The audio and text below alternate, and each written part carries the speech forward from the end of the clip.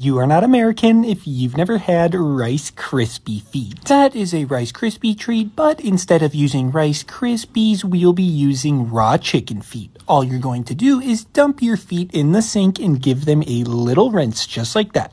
Growing up in America, this was actually my favorite dessert recipe, and trust me guys, your kiddos are going to love this carnivore treat. And here's the secret: you're going to take your jet puffed marshmallow cream and you're going to mix it in your bowl. You're going to need around 4 of these jars to make it the best tasting possible. This is actually a recipe that originated in Ohio, and I assure you that it does taste super yummy and you probably won't get any parasites.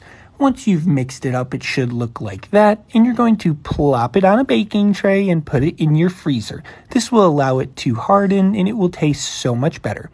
Once it's done, pull it out. It might be dripping a little bit from the raw chicken juice, and make sure you follow for more delicious recipes. Let me tell you something. If you eat that mess, you're going straight to the upper room. To the upper room. Not the upper room in your house. You're going to the upper room up there where Jesus is at. Because you're going to die from straight salmonella. That's raw chicken feet with marshmallows. And people think, and you know somebody's going to actually think that this is a real video and going to go try it.